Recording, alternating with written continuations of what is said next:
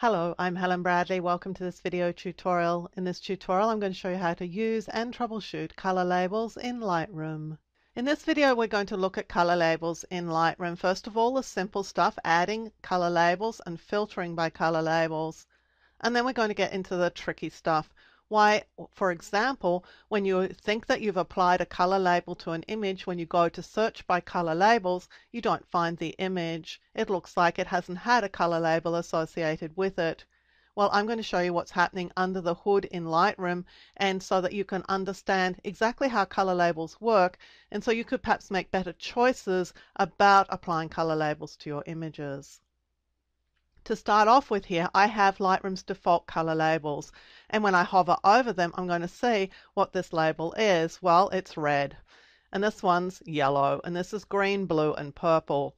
So they sort of just mean they're colors, but if I wanted to get started, I could say to myself, well, I'm going to color with the red color label images that I think I want to delete. So I'm just going to click on that image and set the label to red.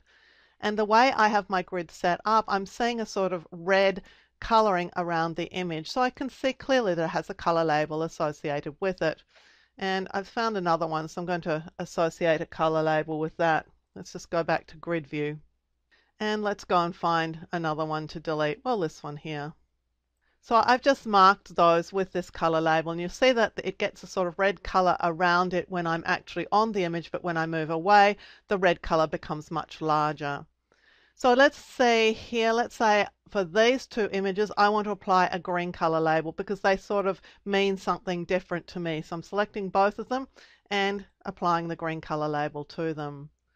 Now you can apply that color label with the spray can. You can select images and click on it. So I'm not really worried too much about showing you the multiple ways that you can apply color labels. We're just going to look at the basics of applying color labels and filtering by them. So this toolbar here is for adding color labels. These options down here are for finding images based on their color label. Now, if you don't see those, just click on the filter word, because you can see that when you click on it, it just opens up those icons so that you can actually use them. So let's go and filter by the red label. And here are three images that I applied the red color label to. To turn that filter off, I'm just going to custom filter and filters off. And let's see the green ones. I'll just click on the green color label here, and we'll see the photos that have the green color associated with them. Now these can be cumulative, so if I want to see red and green, I can re-click red at this point and we'll see red and green. And I can click on any other color labels. We don't have any of those because none of the other photos in the collection have had color labels associated with them.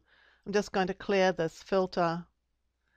So much for the easy part, applying color labels and filtering by those images.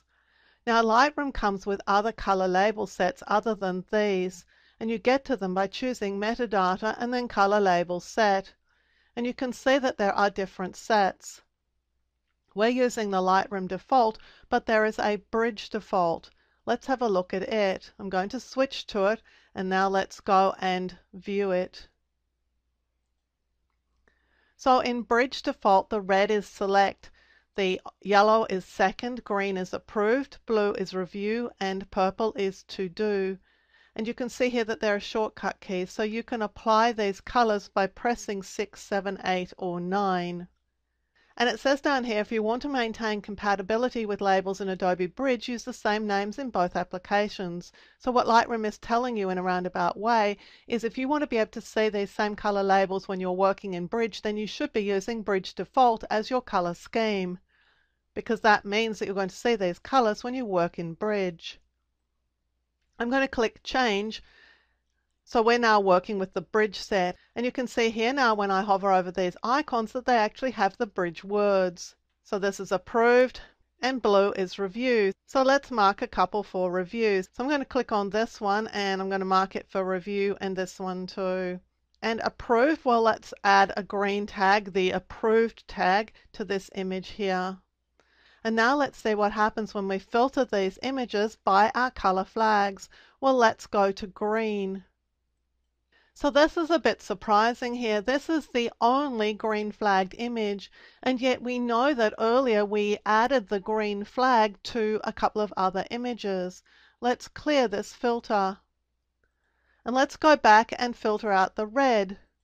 Well, there aren't any, but there were some earlier.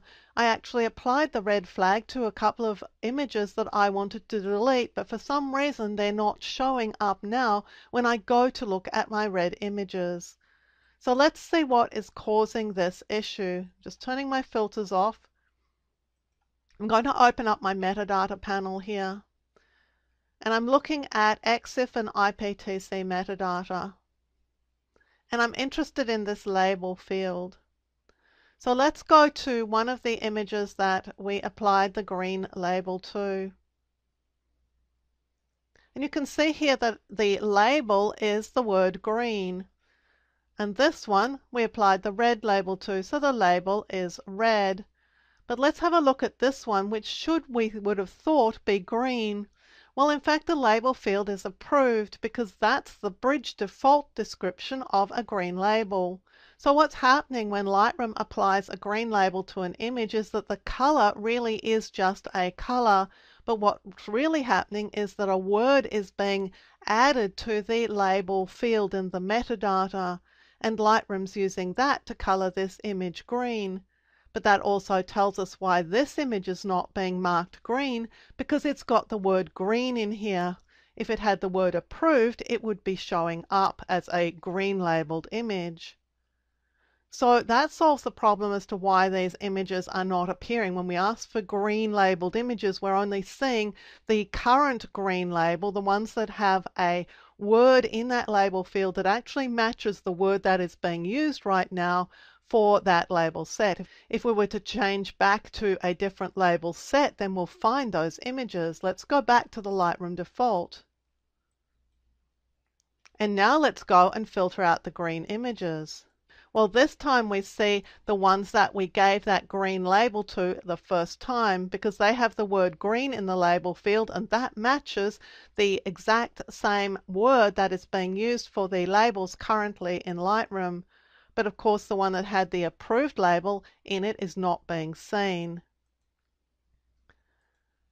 So you may ask yourself, how can you find images that have color labels associated with them, but which are not color labels applied using the current set? Well, there's an icon here, which is white, and these are images that have the custom label.